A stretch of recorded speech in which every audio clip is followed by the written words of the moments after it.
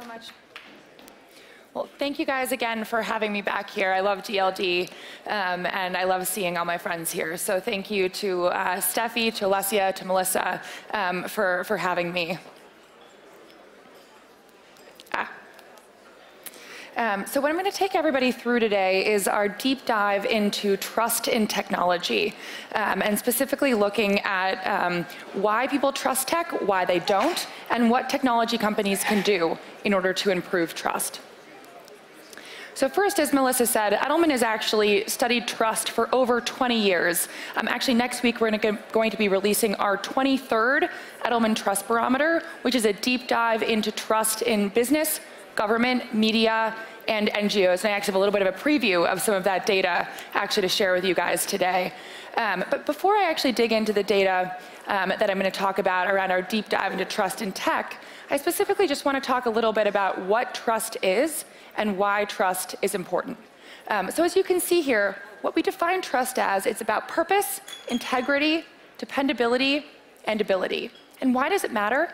Because if you're a trusted brand, you get greater consideration, you're more resilient, people are more likely to purchase your products, and you get more loyalty. So as you can see, trust is actually an incredibly important tool for a company. So this past fall, we did a deep dive specifically into trust in the technology sector. There's obviously so much that's happened in tech. All you need to do is open up a newspaper and you can see headlines that are all about the tech sector, that we really wanted to understand what is that impact on trust in technology around the world.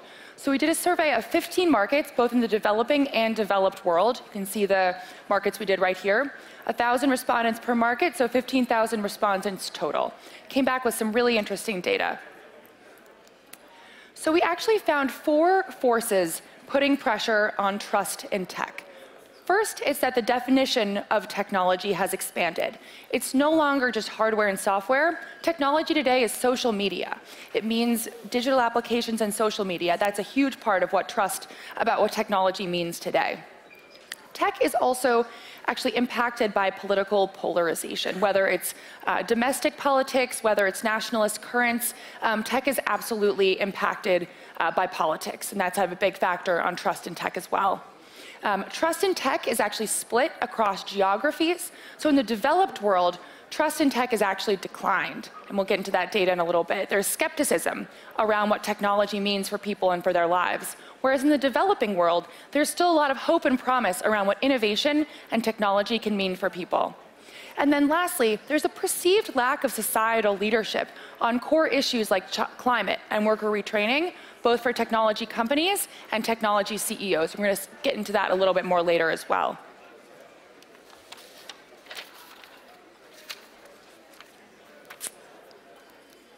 We also found that people believe technology can be a force for good. Technology is not all bad. It's actually a lot of hope and promise that it can solve the societal issues of our time. And then there are key actions tech companies should take to bolster their reputation and continue to enhance trust. So we'll get into some of those at the end. So our data from October 22 shows that technology remains the most trusted sector. As you can see here, tech is ahead of food and beverage, healthcare, manufacturing, definitely above financial services. All the way down at the end, though, is trust in social media, which, as we'll see, is very important because when people define technology as social media, trust in tech declines. So now we'll see a preview of our 2023 data, which actually comes out next week from the Trust Barometer. So what we can see here is that technology has pretty much been flat over the last decade. However, we can see also that in the developed world, trust in tech over the last decade has declined. So the US, Japan, UK, France, all have seen pretty significant declines over the last decade from 2013 to 2023. In the developing world, though, India, China, the UAE, trust in technology has gone up, perhaps contributing to why tech has remained essentially flat or down 1 point over the last decade. So why does this matter? When trust is low, that impacts technology adoption. So as you can see from the numbers here, in the developed world, only 10% say they want to be the first to actually adopt new technologies. In the developing world, that number is 33%. So when you have trust, it means that people are more likely to want to try your technology When there's mistrust, it means it's going to be a lot harder, which of course then impacts technology companies' businesses. So now let's get into the data that shows why trust in tech is declining, in particular in the developed world. First, again, back to social media. When people associate technology with social media, trust in tech declines. When they associate it with social media, it actually goes down by 4 points. When they associate it just with hardware and software, it goes up by 10 points. So technology, when they see it just as sort of the things that enable your day-to-day life, that's a force for good. When it's social media, that's when trust starts declining. People also just don't necessarily trust governments or platforms to regulate technology. What's interesting here is the organizations that are supposed to be the watchdogs of the industry are no longer trusted or perceived as competent in regulating the industry. So as you can see here, it says that 56% of people say government regulators don't actually understand emerging technologies enough in order to regulate them. That's a pretty powerful statistic. And then over half say they don't trust platforms to regulate online content. So again, the things that are supposed to be regulating tech, people no longer trust them to do this. People also don't trust technology companies headquartered in foreign countries. And this is particularly true in the developed world. 14 of the 15 countries we surveyed, people trust domestic headquartered technology companies significantly more than foreign headquartered companies. And as you can see, for example, look at the stat for Germany, 60% trust technology companies headquartered in Germany, and then only 34 trust technology companies headquartered outside. That same thing for the US, 65% trust technology companies headquartered in the US, only 39 say they trust it outside of the US. This trend remains for the developing world as well, however, the numbers are just higher on both sides. For mistrusters, there are concerns around data, not the product. So the biggest issues for people why they distrust companies in foreign markets, they don't trust their government, they don't trust their data protection laws, and they worry the government might use the data against us. So it's not about the product, it's not about the company's ability to innovate, it's all around fears around foreign governments and their use of data. There's also continued fear of misinformation and deepfakes. So people worry about false information or fake news being used as a weapon.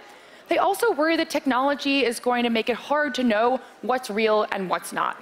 So again, this is a very clear signal that this epidemic of misinformation, it's not over and people are still worried about it. People are also worried that technology could lead to job loss and actually worsen income inequality. So as you can see here, over half the people worry that AI can do their jobs better than they can. It's a pretty scary stat. And then also 60% of people worry that when technology replaces human workers, it's going to increase income inequality. So people are really worried about the societal impact of technology. In addition, there's distrust of emerging technologies, in particular in developed markets. So while technology trust stands at 76 points, when you start looking at other areas like autonomous technology, blockchain, cryptocurrency, Web3, those numbers significantly fall into the 30s and 40s in the developed world. In the developing world, they remain much higher. So it's very interesting if you're a technology company and you're looking to introduce new tech and emerging technologies, maybe you're better off doing it outside of the US, outside of Europe, because that's where you're going to potentially have faster and easier adoption. But however, I know I've given you guys a lot of negative data points. I'm going to switch now and talk about reasons that technology can actually be a force for good. So the majority of people are actually convinced that technology can solve urgent societal challenges. This includes access to healthcare, economic competitiveness, good paying jobs, access to information, importantly, climate change. People really believe that technology can solve these major societal issues. This is a big, big thing that people believe that technology can do this.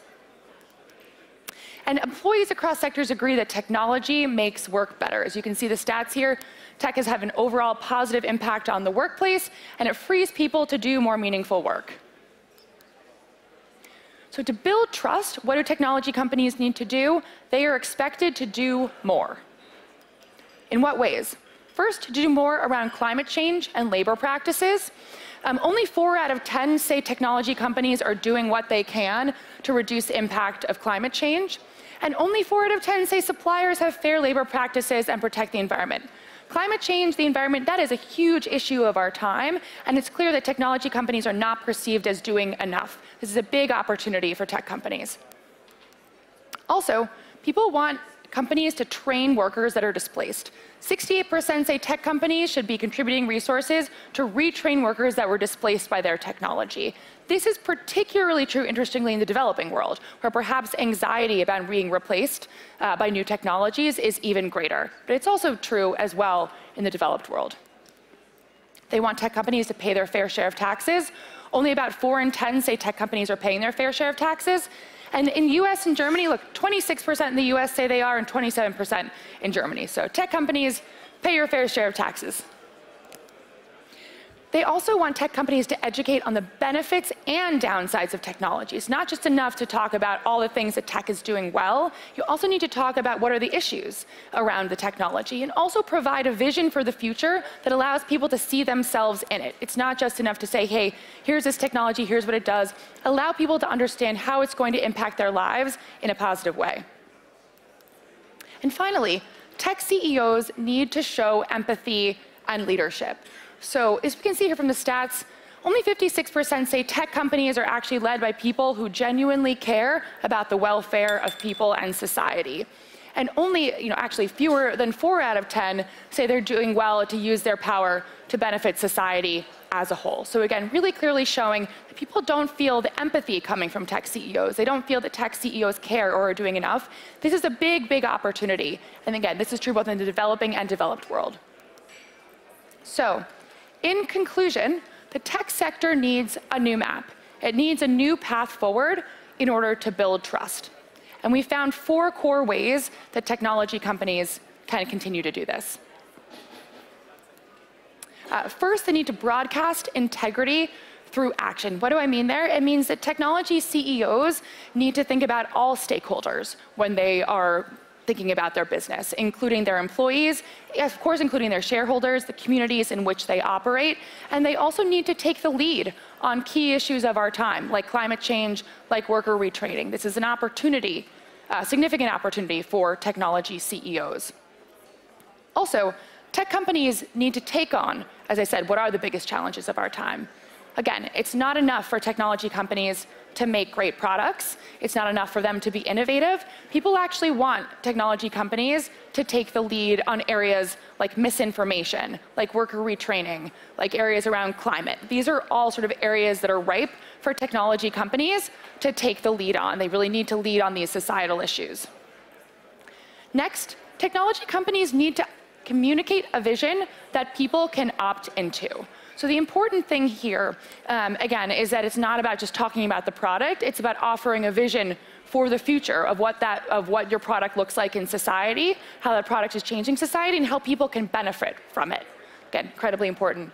And finally, it's to fill the policy vacuum. As we talked about earlier, people don't actually trust government to regulate technologies, and this is where there's a clear opportunity for tech companies. Tech companies can partner with governments. They can partner with policymakers to make sure that the data policies are seen as fair, transparent, accurate. So this, again, is a really big opportunity for technology companies, and this is both domestically and internationally as well.